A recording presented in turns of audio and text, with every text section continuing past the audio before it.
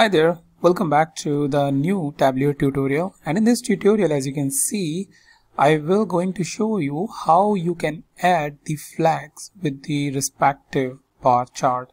So in the earlier video we created the race bar chart like this, right, if you remember, and what I thought is, why don't we add the flags of the respective country and format it so that it will going to make a lot of sense and give us a little bit more edge as compared to the previous one. So if I just make it like super fast over here and show you, so you will see that along with the bar you have the respective flags as well, but for some Switzerland and for South Korea you don't see because I have not assigned the flags to them.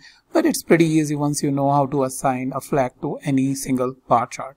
Alright, so let's see how we can do that and what are all the steps that you need to do.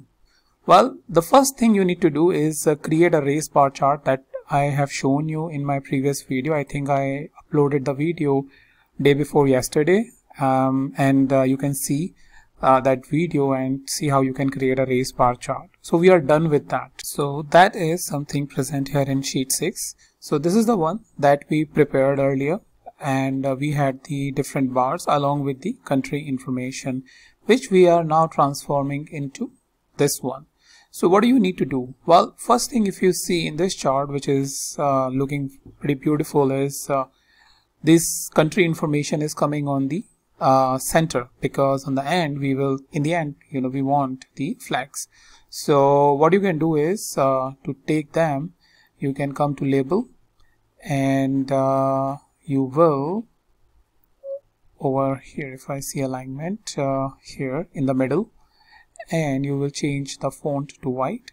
So that's number one thing that I did over there. And then important thing is adding a flag, right, like this. So for that, what you need to do is, first of all, you need to make a dual chart or dual axis chart. So what I did is just add the dual axis chart over here, and for the second one, which is this one, I want the shapes. Alright, so these are now the shapes, and I don't want this text or anything. I just want the country information, right? So alright, controls, I will just make sure that I have some shapes available there, and then in the shape, once we click over here and click on the shape, you will have more shapes, and in the more shapes I have an additional folder of flags like this, right? So right now we are able to see only just one shape, but what I'll do is I will put country or region on the color. No, not on the color, on the shape. So these are the different shapes which are now available, and I can again go in shapes and I can assign each shape. So for example, over here, flags, right? China, which shape? For France, what sort of shape? So I can keep on selecting from here and assign the shape directly from here. But the question arises that how you will take the flags over here, right? So for that, what do I have to do is I have to come over here. So this site is countryflags.io, and in the countryflags.io you have this particular link which is giving you the PNG file which you can right click and save, right? So over here, if you see, you go down there on this website countryflags.io, you have the code information like AE, AF for Afghanistan. So if I change over here from ES to AF, Afghanistan, I get the Afghanistan flag. Similarly, whatever country I need, I will just take this two character code over here and change it after the website countryflags.io / the country code AF, or for Spain, for Britain, all of that codes are available over here. You can get it, and then you save it in the flags folder. Now the flag folder location is also important. So your flags folder location should be this.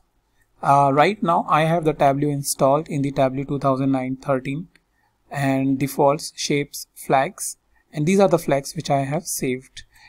So within the shapes folder I have saved it. So if I just go back and see, these are the different shapes which are available: arrows, bars, bug tracking, gender, KPI, and all of that. Along with that I have flags. Now with this you have the extensibility where you can add any shape you want to your chart, not just flag but anything. Like for example, you follow a football cricket team and on a bar chart you are creating, let's say, one particular bar for one particular team, then you can have their flag on that. So whatever flag you want, you can get it over there. So once you are done with that, you will come over here and make this a dual axis. Alright, so now you see you have this unnecessary text which I just removed, and I will increase the size of the flag.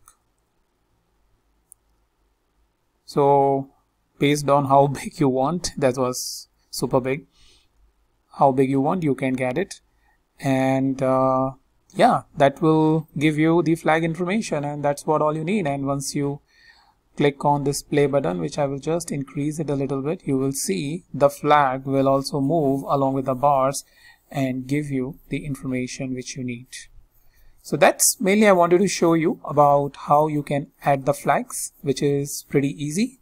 Dual axis and shapes is what you need to remember, and then you can do wonders with not only bar chart, with any other chart of your interest. So that's about it, and I'll meet you in the new video with the new topic.